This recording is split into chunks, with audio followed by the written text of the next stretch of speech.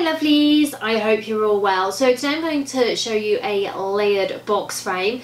The image is from Opal Studios. It's run by Rachel and she creates brilliant layered SVGs. I will link to her in the description box below. For making my layered box frame today, I'm going to be using Papermilldirect card. Now, I love their card range. It is so extensive and they do all different types. So you've got double-sided, you've got single-sided, there's glitters, there's pearls, there's I mean, it's just so extensive. The range is amazing. I am so excited because they have brought out pretty much all their cardstock range is now available in 12 by 12. It's also available in 12 by 24, which I love because I feel that a lot of things are aimed towards the A4 range, and of course our mats are 12 by 24 or 12 by 12. So to be able to get cardstock in an entire range that fits on those mats so you can really use the cardstock to its full potential is amazing to me. I love working with their cardstock. It cuts beautifully. I'm going to show you how well their cardstock cuts today. So you can see here we've got some pearl in 12 by 12. I've got glitter in 12 by 12 and the colour range on these is really extensive as well. Also got some plains in 12 by 12.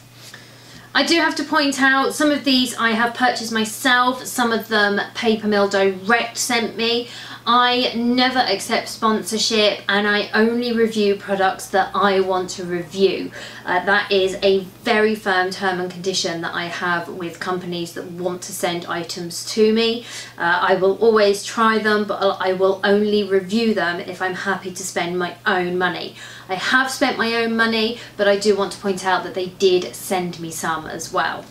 As well as sending myself some card in 12 by 12, they've also given me a pack to give away. I am so excited to be able to bring this to you. So this is going to be a giveaway on Instagram. You need to go across to my Instagram page, which is linked in the description below, and you'll be able to enter this giveaway. So I've got my layered image here, which is from Opal Studios. As I say, they have a wide range of different layered SVGs. The designs are amazing, so as I say, you do want to go check those out. I don't need to do anything with the files, I just need to upload them and then resize them. I've coloured them because I want to do them in coloured cardstock, but of course if you're going to put them in a box frame, you're going to put light behind them, you don't need to have them coloured, you can just do them in a white cardstock. But I really wanted to do a coloured frame, so we can then go to make it.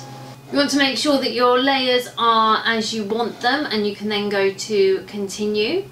Now, I always talk about how no machine is universal, and there's so many different elements that come into it.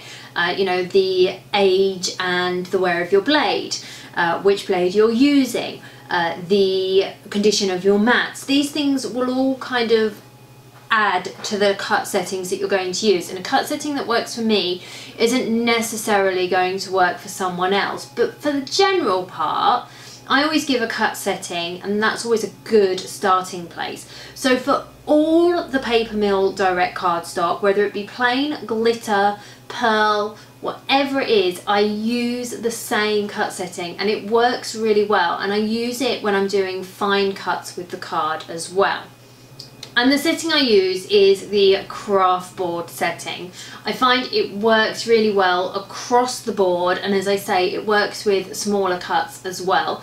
With detailed cuts like this, I do tend to use my deep cut blade, not for the depth, but because the angle on the blade is greater, so I find that it works really well with small intricate cuts.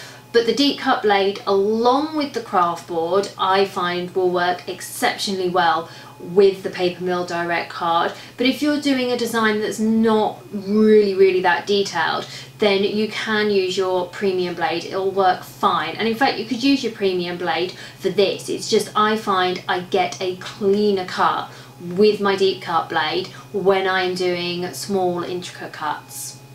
So with paper mill card, it can be quite heavy, so I tend to either use a new blue mat or a used green mat. I find that a new green mat is too strong for the card, and sometimes a well-used blue mat is too weak to hold the card. So I'll either do a new blue mat or I'll do a nicely used green mat. So we've got the stick there, but it's not overly sticky.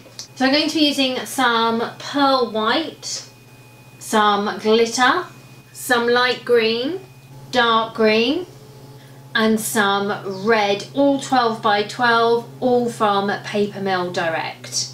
As always, I'm going to be using my Cricut fabric brayer to really secure my cardstock onto my mat.